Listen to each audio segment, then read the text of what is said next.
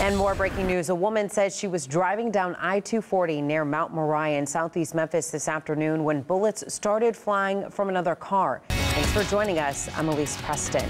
Now, she was okay, but her boyfriend was shot.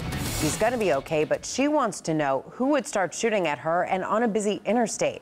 WRG's Michael Quander is live. Michael, this story is frightening.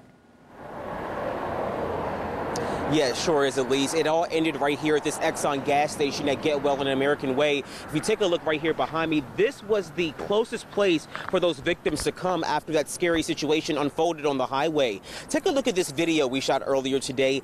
It all happened around 2 this morning. A woman and her boyfriend, again, were driving westbound on 240 from Mount Moriah when a black SUV pulled up beside them and started firing shots. One of those bullets hit the 26-year-old man sitting in the passenger seat.